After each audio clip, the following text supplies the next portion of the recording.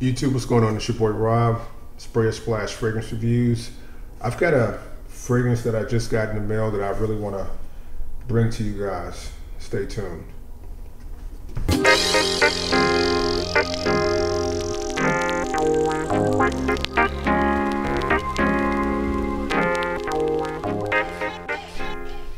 All right, I recently received a fragrance in the mail that is the result of a collaboration between Stephen Redolessence and the late Carlos Brooklyn Fragrance Lover.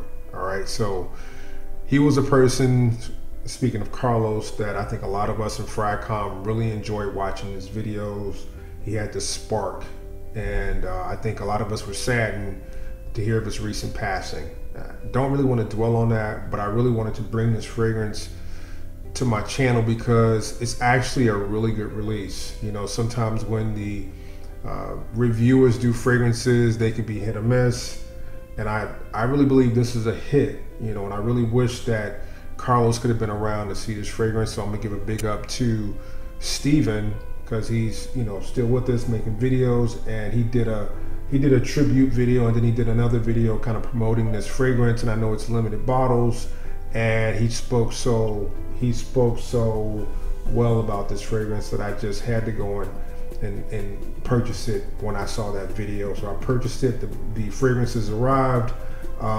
Again, it's Redbrook Parfums. It's the underground edition, and it's a nice presentation. It's got a nice card on the inside, and it's signed, and this is bottle 461 of 1000, and this is the fragrance right here, okay?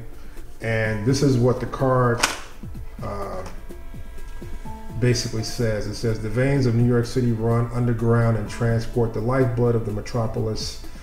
This energy is the inspiration behind the collaboration among creative directors Stephen Gavrileros, if I pronounced that wrong, please forgive me, Carlos J. Powell, Brooklyn Fragrance Lover, and the fragrance expert at the Society of Scent. The brightness of tangerine and ginger capture the spirit of those who breathe vitality into the community.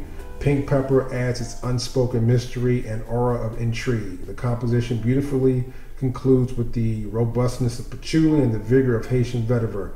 A seductive finish of sultry vanilla, Sur, Absolute, and chocolate create allure and incite a state of olfactory bliss. We thank you for being a part of our journey, underground or otherwise. So, man, this is a really nice one. This is going to be one that I think people are going to really enjoy, and in my opinion, it's a great fragrance for spring and summer, really for summer.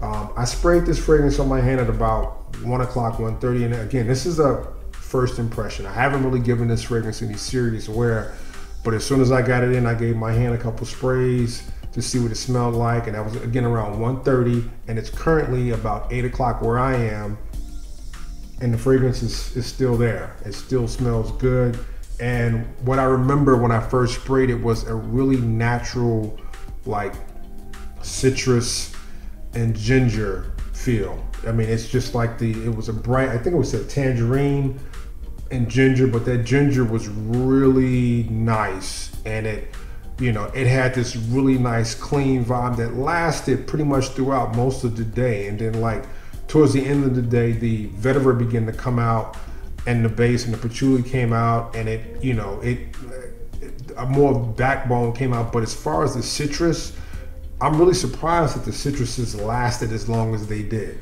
The citruses hung around for quite a while, and, you know, I don't know how it's going to do when it's really, really warm out. It was about like in the mid to upper 50s today where I am, but I mean, it really smelled good, and I can really see this being a fragrance, you know, that I'm going to be reaching for in the warmer weather. So I'm going to give a big thumbs up to Steven, thumbs up to the late Carlos, Brooklyn Fragrance Lover.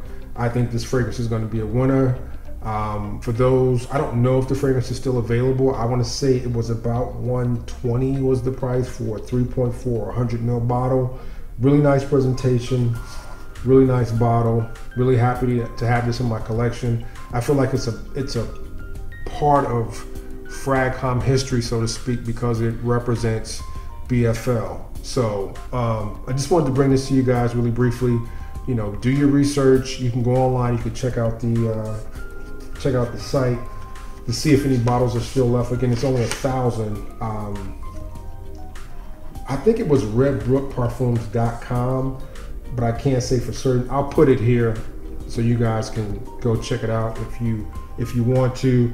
You know, who knows, maybe if it's a success and first 1,000 bottles sell out, maybe they might do an extended, you know, release. Not really certain, but you know, I'm really happy to have this in the collection. And you know, I think a lot of people are gonna like this fragrance. So big up to Steven. If you ever happen to get a chance to see this video, thanks so much. I really appreciate the fragrance. You know, as far as you and Carlos putting your minds together and your taste together and putting something that you knew that we would love in Fragcom. And you know, just so you guys know, I paid for this bottle. This wasn't a gift, but I just wanted to do this video because I felt compelled, and it's really quality juice. So if it's quality juice, I want to bring it to people that watch my channel. So thank you for checking out the video. Like the video if you choose. If you've never subscribed to my channel, I would ask that you would. In parting, I wish you peace and blessings. Until next time, peace.